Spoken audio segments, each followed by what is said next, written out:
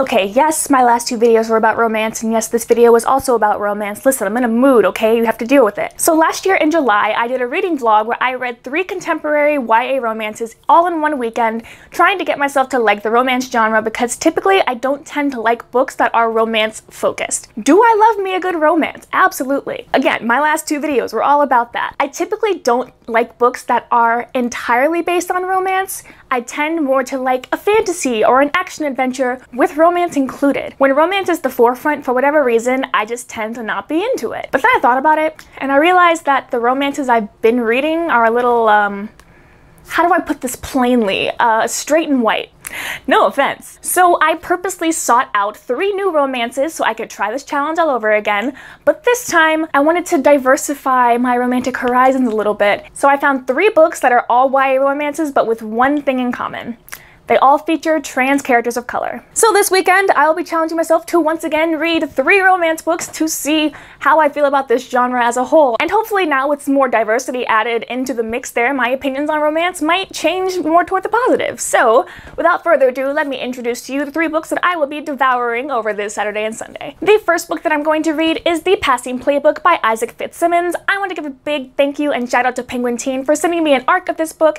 It comes out on June 1st. It is about a black transgender boy named Spencer who joins his school's soccer team, but because of the discriminatory laws in his state, he's benched and not able to play, and so he, along with his teammate who he develops feelings for, and the other students at his school and his parents and family, they all work together to try to overcome the transphobia and the discriminatory laws, and hopefully let Spencer play his favorite sport and also fall in love along the way. This sounds super duper adorable. I'm not a big sports person, so I hope I don't get too confused with the soccer lingo. The second book that I'm going to read is May the Best Man Win by Z.R. Ellor. This book is about a transgender boy named Jeremy who, after coming out as trans, decides to run against his ex-boyfriend for the title of Homecoming King. And again, sports. Why do I keep doing this to myself? I don't know a thing about football, but there are going to be some hilarious shenanigans in here, and I, for one, cannot wait to get into it. And then lastly, I will be reading Meet Cute Diary by Emery. This is about a trans boy named Noah Ramirez who has a blog where he writes about all of these various meet cute situations that everyone thinks is real until one day it gets revealed that they're not, and Noah decides to go the obvious route of fake dating one of his friends and pretending that all the diary entries were real all along. Gee, I wonder how this one's gonna turn out. I've been looking forward to this for so long, especially after following Emery on Twitter for quite some time and just seeing the process of this book come to life, and it seems absolutely adorable. I am all for the fake dating trope. I am all for the meet cutes. I am so ready for this. So I'm gonna take you guys along with me reading vlog style and get started on these books. It is a beautiful weekend, so come along with me and let's get reading. And now I've immediately converted back to comfy mode because contacts hurt my eyes. Anyway, so the fun thing about getting ARCs is sometimes I get a digital copy and a physical copy. So I've actually started reading The Passing Playbook already. And so far, I love that Spencer and Justice don't have a meet cute. They have a sorry my mom accidentally almost just ran you over meeting. And then it's just like all downhill from there until they start to communicate, which I just love. It's like, why does this guy hate me? I don't know. But then Justice is thinking the same thing, like, why does this new kid hate me so much? It's like, aw, you two are gonna fall in love, it's gonna be cute. Spencer has also made like 3 Marvel references by now, including saying that his school was more like the charter school that Miles Morales attended than the Xavier Institute. And I'm in love with this kid. He's so dorky and also plays sports. Get you a man who can do both. You know, one thing I love about this book so far is that it's not a coming out story, because at the current point where the story starts, Spencer has already been out to his parents for a few years. He's been on hormone blockers, and like obviously the title, The Passing Playbook, which it took me far too long to realize that like passing as in like in soccer, but also passing as cisgender. I don't claim to be intelligent, okay? But Spencer's whole issue in the story is that he was bullied to the point that someone had threatened violence against him at his old school, and so now when he transfers to his new school, he is trying his best to be like stealth about being trans and just to pass as a cisgender boy. Any coming out that's gonna come from him is just him telling future classmates or people who don't already know him, but his family knows him and his family accepts him so much. And it's not an issue of, oh, no one understands me. It's an issue of lots of people I love understand me, but they still don't get it entirely. Like Spencer's parents don't want him to join the boys team because they still think that he's not physically capable as the other boys. They think he should like join a co-ed team first, and it's like, it's interesting to see a story with a trans character where it's not that they're entirely closeted still, but it's also not that they're at a point where everyone in their life just understands. They're still at that midpoint where, yes, my parents are supportive, yes, they understand what I'm going through and they support my transition, but at the same time, they still treat me like the kid that they used to think I was rather than who I am now. I also really love the contrast because Spencer's little brother Theo in the story is autistic and hyperfixates on animals, specifically like watching Animal Planet, and just randomly spouts out animal facts. And not only is that like adorable and I love it, it also creates a contrast of how Spencer's parents handle having both a kid who isn't cisgender and a kid who is not neurotypical, and how they have to obviously make special accommodations for both of their kids in order to give them a happy, healthy, successful life. But just the sheer amount of love that Spencer's parents have for both of their kids is just astounding, and I love it. And again, like seeing a happy, loving, supportive Black family, A+, good job Isaac Fitzsimmons, thank you. But also like Spencer's soccer coach like Will Schuster's him into joining the soccer team. He's like, oh, you kicked a kid in the head with that soccer ball, it'd be a shame if the school were to find out about you injuring a kid, but if you join a soccer team, then we can just forget about all that. Like, it's not as bad as what Will Schuster did, but... And then you immediately contrast all of that to Justice's family. So Justice is Spencer's soccer teammate who they had the like awkward meeting, and then Spencer was like, oh, this guy's cute, I might have a crush on him, and then it's like, just kidding, this guy's a jerk. Actually, no, maybe he's just repressing his feelings because of some deep dark secret, and the deep dark secret is that his family's super religious and conservative.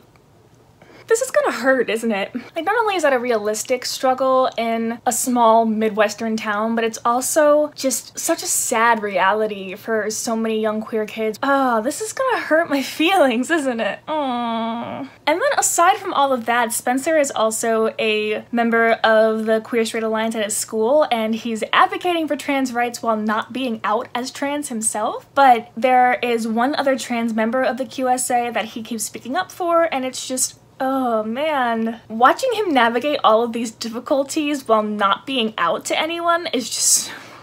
He's 15. He's going through so much. I just want to be like, you're doing a good job, buddy. But also he and Justice had this like weird flirtatious thing going on, and the entire time Spencer's in his head like, I don't even know if Justice is gay. What if he doesn't like me? What if he's super conservative and religious like his family? And it's like, I'm sorry, do you see the way you two are interacting? Do you not understand? I love that dynamic where two characters are very obviously flirting with each other, and yet the one is so insecure that they're like, I don't even know if this person likes me, and then everyone around them is like, are you joking? Are you serious? God, I love it. I love this book so far, this is great. But at the same time, like I said, I'm not a sports person, and there is a lot of soccer happening. I'm trying to understand, and I just don't. So I'm just kind of skimming all of the sport games happening. Otherwise, this novel is not only full of gender identity, racial identity, sexuality, people coming to terms with their family, their peers, every kind of obstacle that can come with being a queer kid in high school, being a queer kid of color, not being out. It's just navigating all of these things wonderfully, and I love it so much. This book is great. I'm just about to finish up, but one last comment on Spencer's just A+ iconic snarky commentary. He's not like super sarcastic, but every once in a while he gets in a good one-liner that I just wanna... Yes, so here he's talking to a sportsman person, and the sportsman person says, did you know that we were the first desegregated league in the state? And then Spencer's internal monologue goes, he said, as if he deserved a medal for not being racist. I love it. I love it so much. And that is it. We are done with book number 1, which is funny because it's sitting right next to me in physical form, but I read the ebook, so I get to close it twice. There we go. Honestly, overall thoughts, this was adorable. There were a few places where the pacing was iffy. It kind of just skips over periods of time, and I feel a lot of contemporary novels do that. They don't break it down by like each moment. Obviously, like, days get skipped, or we're not going to chronicle like every single class of the day or things like that, but sometimes it was just jarring to hop from moment to moment. But I think that's just a contemporary thing rather than a romance genre thing. But this was really, really cute. Honestly, a lot of very, very important messages, obviously. The romance was adorable. 100% adorable. This book is mildly heartbreaking, so just a fair warning for that. I mean, the way it talks about one of the characters in the relationship having a very religious, conservative, homophobic, transphobic family, obviously, you're gonna be expecting some hard conversations, some hard moments in this book, and nothing ever gets violent or threatening towards the main characters on page, so that is good. In general, this was just a really quick, really adorable read, and I loved it. So I gave it 4 stars, and I will absolutely be revisiting it in the future because it was absolutely precious and also like made me want to watch a soccer game, which is weird. But yeah, on the back here it says heartfelt and humorous. The Passing Playbook is a feel-good romance, and I 100% agree with that statement. It is heartfelt, humorous, feel-good, heartbreaking at the same time. You will laugh, you might cry. I almost did at one point. Spencer and Justice are adorable. There's Spencer, there's Justice. There they are with their Passing Playbook. Again, it took me way too long to realize like passing as in like kicking a soccer ball, but also passing is this. Anyway, and now on to the next one. So once again, sports are involved. I know slightly more about football and cheerleading than I do about soccer because that was my life for a minute. It starts at homecoming kickoff, which the Passing Playbook also started at the beginning of a school year, so I think all of these books are going to have that in common. Maybe, I'm not sure what the timeline is in Meet Cute Diary, but we're going to be doing some comparing and contrasting, seeing how this goes. I have a good feeling that I'm going to enjoy this because Becky Albertalli loved it, and I trust her. So let's get into this. We'll see how late I end up staying up reading this. So, and as you can see, I've also now officially made the conversion from comfy mode to ultra comfy mode. We are in full PJs, and we're going to start this baby and get as far as we can before I fall asleep tonight. Guess who read a whopping 3 pages last night and then fell asleep? Me. I did. It's morning. Let's try this again. Okay, so far this book has a very interesting pacing to its setup. Like the very first 2 chapters were essentially just backstory and info dump in a way that we needed to know what our 2 main characters, this here is Lucas and my pinky is pointing towards Jeremy. So as of 3 chapters in, we have just learned that Jeremy has recently transitioned. He's only been on testosterone for about 3 weeks.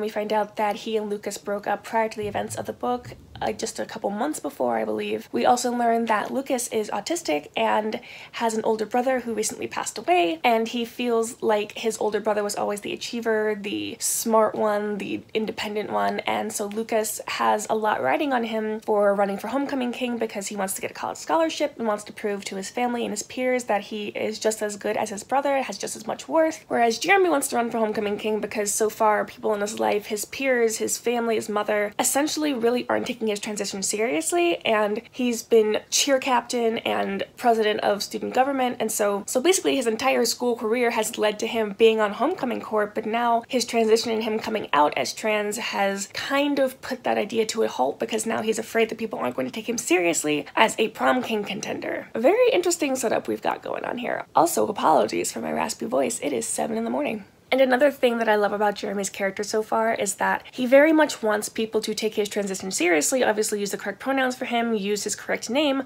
but at the same time, he doesn't want to give up the traditionally feminine things that he's always loved in his life, like obviously cheerleading. At some point he says that he misses wearing a full face of makeup, things like that. And it's so important to touch on the pressure of traditional gender roles when it comes to people who aren't cisgender, because in Jeremy's case especially, he's trying as hard as just to get people to take him seriously, to use his correct pronouns and use his right name and to look at him and see a boy, but he's at the same time still wants to enjoy the things that he enjoys because he used to be in pageants and used to wear like big frilly ball gowns and beautiful makeup, and that adds a different layer to his character because he still wants to like the things he likes and do the things he loves, but he also feels the pressure from people around him to look and present a certain way so that they'll take him seriously, which is just is, you know, awful. It sucks.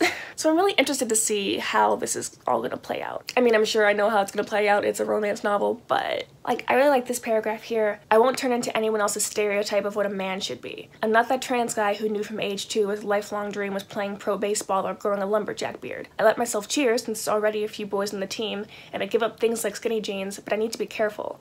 I need to signal to Cresswell High that I'm man enough, so people remember my pronouns and don't hesitate when they see my name on the King's ballot instead of the Queen's. So I'm about 100 pages in and I have some concerns. Hello, voice, what are you doing? I didn't read any content warnings for this book before I started, and so far I am just being bombarded with transphobia.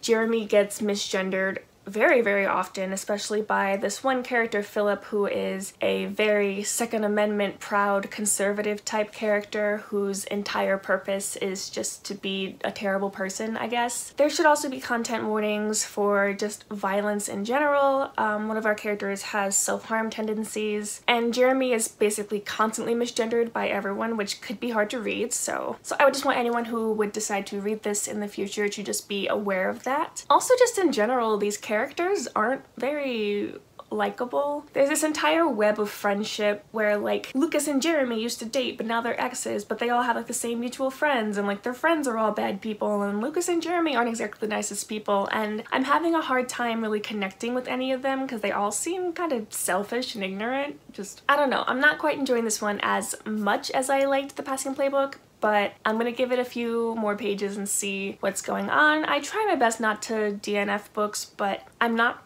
really liking this, and I can't really see it going in any kind of way that I would like. In general, the whole vibe is really, really negative, and I'm here for happy, positive things. So I guess we'll see how this goes. Like, yes, the whole point of the book is that they're rivals for homecoming court and that they're exes and they very much do not like each other, but it's already spiraled into like downright bullying on both of their ends, and they're just not communicating at all, and it's just so frustrating because they're being like terribly mean. It's not even petty stuff, they are straight up bullying each other, and I'm just not the kind of person who can deal with this kind of plot. I mean, I knew that that's what it would be when it's like, oh, when the boys take their rivalry too far, they jeopardize the entire dance. Like, yeah, but I thought it would be like silly things, not them essentially hazing each other for fun. Okay, update 50 pages later, it's gone from petty bullying to straight up like toxic abuse between the two of them. They're just like lying to each other and going behind each other's backs and like saying one thing and meaning another, and just, this is not fun. This is not cute and wholesome. No criticism to the author. I actually really do like the writing style. It's just the plot that's making me upset.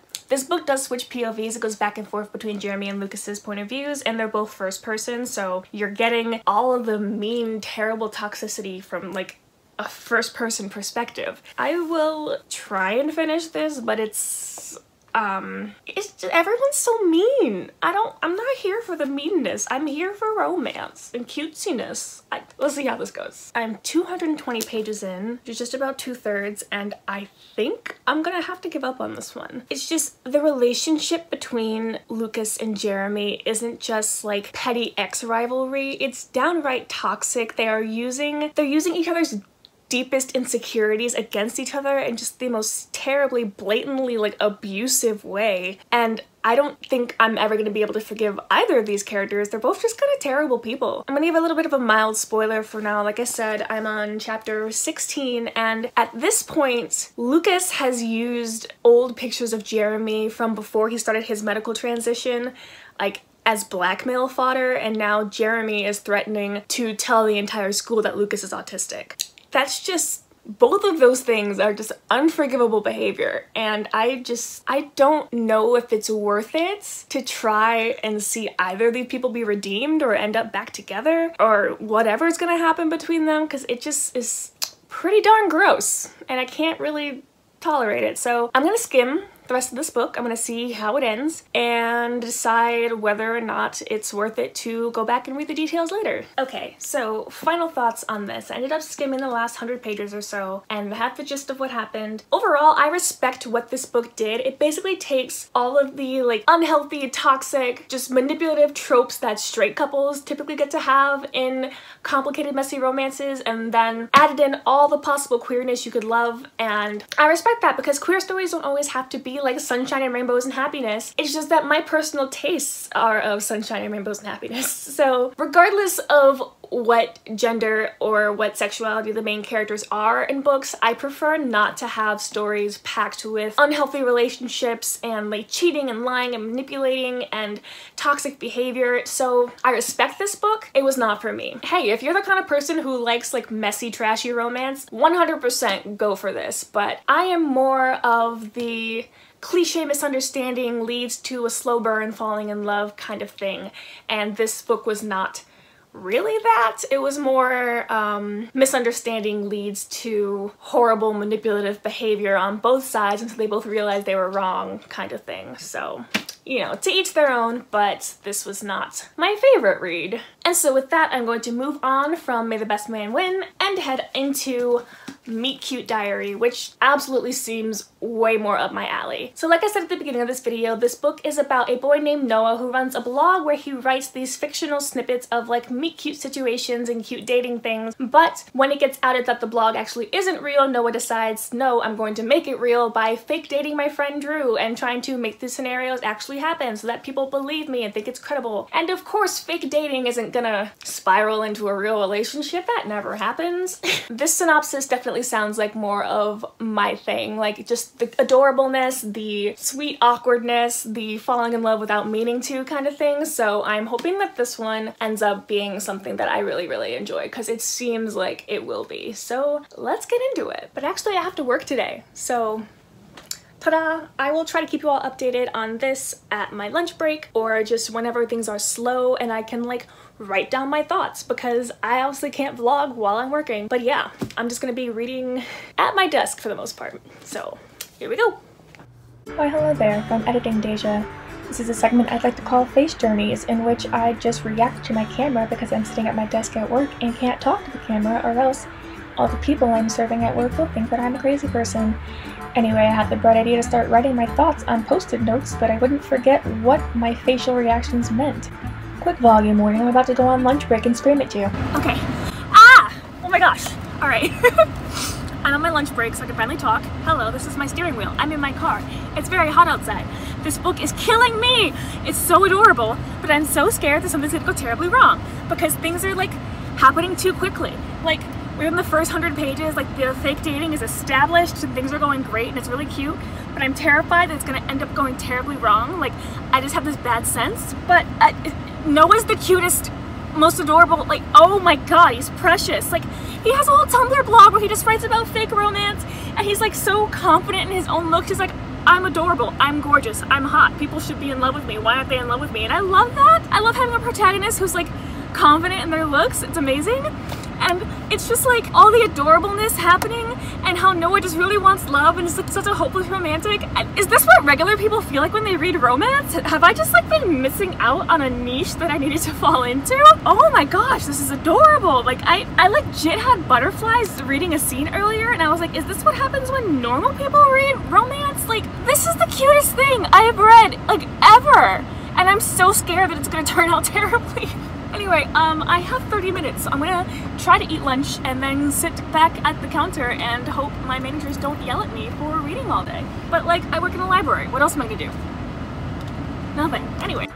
Welcome back, friends. Here I am again on yet another face journey, and if you want to pause and see what I'm writing here, please feel free, because I don't have enough time planned out in my voiceover commentary to actually say out loud all the things I'm writing. But I'm talking a lot about how Emery Lee explores gender identity and how it's okay to switch pronouns or to not be sure, because obviously these characters are teenagers and they don't know entirely who they are or what they want to be in life, and I thought that was wonderful and amazing and great. And in general, I was really vibing and feeling myself here, which you can see the various positions I've been sitting at my desk writing post-it notes, and this was indeed across an entire 8-hour shift, so you can imagine the sanity behind my eyes leaving if you zoom in a little bit. But yeah, this is the adventure that I went on for the entire day. Please feel free to comment on whether or not you thought this was actually a good idea, because in my head I was like, yeah, let's just write post-it notes, and this was the end result, so oh, I love that facial expression, that's great. Anyway, you'll hear my voice again, not in voiceover mode, but actually a live reaction to the book in just a few moments. And just so you're aware, yes, this was my genuine reaction to finishing this book. I've cried on this channel more than once now, so that's only mildly embarrassing. And then one last post-it for the road. Alright, okay, we're done with this nonsense. Oh my god! My feelings are everywhere, and I need to drive home now. And how am I supposed to function? I cannot believe I had to finish that book and like not talk to you guys. I'm destroyed. I am a wreck. How dare you? How dare you? Okay, so, Emery Lee? Hello? Hi? Yes? We need to talk. First of all, who gave you the right to make me feel such emotions? Yeah. Long story short, this book broke me, and I cannot believe that I had to react to it almost completely in silence. I needed to talk before I even, like, got my mic on, because I needed to freak out about how cute this was. So yeah, Meet Cute Diary met and exceeded all of my expectations. It was everything I could have possibly wanted with the cliche fake dating trope, but also everything I wasn't expecting with flipping the way the cliche fake dating trope worked, and also Noah is like me, same. Bro, the Tumblr blog with all the, like, made-up romantic crap. Yep.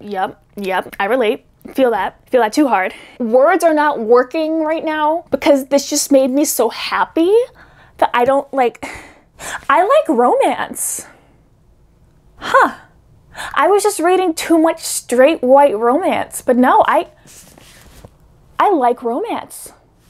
How about that? So in conclusion, this was the greatest video idea I have ever had. I did want to read Meet Cute Diary and May the Best Man Win on my own time, and plus I got sent the Passing Playbook to read and review, so at some point I was going to read them anyway, but the fact that I got to read them back to back to back and compare and contrast was just, like, my mind. Amazing.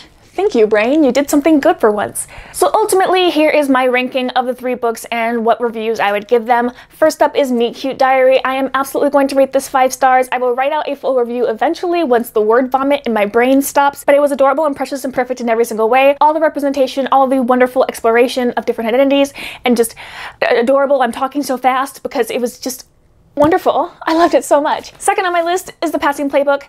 I adored how cute this was. The only thing is the sports and the pacing. Otherwise, I just thought this was absolutely precious and adorable. Spencer's wonderful, Justice is wonderful. I love how this book delves into the systemic way that transgender people are discriminated against with laws that prevent people from playing sports on the teams they want to and things like that. Absolutely wonderful, great.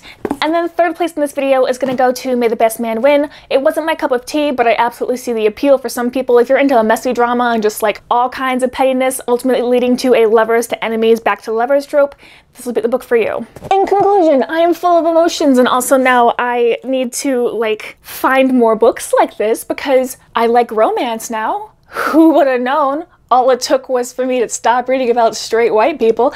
No offense, straight white people, but it's just more fun when you can see yourself in characters, you know? And it's so much more fun when it's not just a cookie cutter, same kind of blonde-haired, blue-eyed white girl and brunette, brown-eyed, tall boy who has a dark, edgy side. Like, we've seen it before. We've seen it so many times before, and this was just so refreshing to not see that. Anyway, yeah, this video was a great idea. I loved this, and if you want some recommendations for some trans rom-coms featuring people of color, here's 3 for you. There you go.